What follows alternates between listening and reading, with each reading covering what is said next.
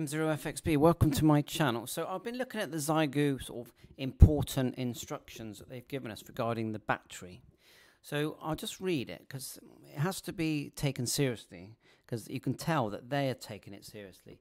So number 1, after upgrading firmware, please fully charge and discharge the battery 4 successive times, after which the measurement of the coulometer will be accurate. And I've had a look to see what coulometer means. And it says here, electrolysis reaction by measuring the amount of electricity in columns. So I'm guessing it's to do with the battery and the science behind that. So after just upgrading the firmware, this is the new firmware, 17th of January 2022.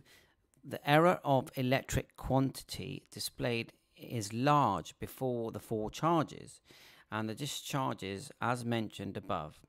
So it can be ignored. So I have done my 4 charges, so hopefully, and discharges, so hopefully that will be good. So I recommend to everyone fully charge and fully discharge your Xiegu X6100.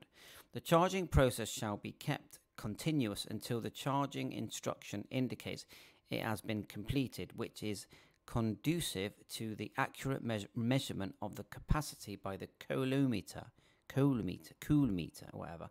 Anyway, the status of the upgraded charging indicator light is as follows. Flashing means it's charging.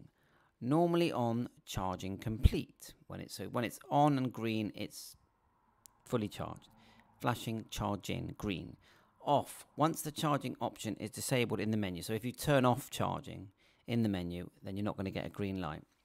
The battery icon is displayed in red. So it says after the upgrade, the battery icon is displayed in red with an empty interior, and the device will automatically shut down. 1.4. Battery voltage is no longer taken as the basis of low power. 2.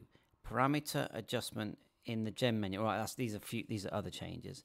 It does say here preset message transmission function is added, available for W, PS, and RTTY. That's interesting.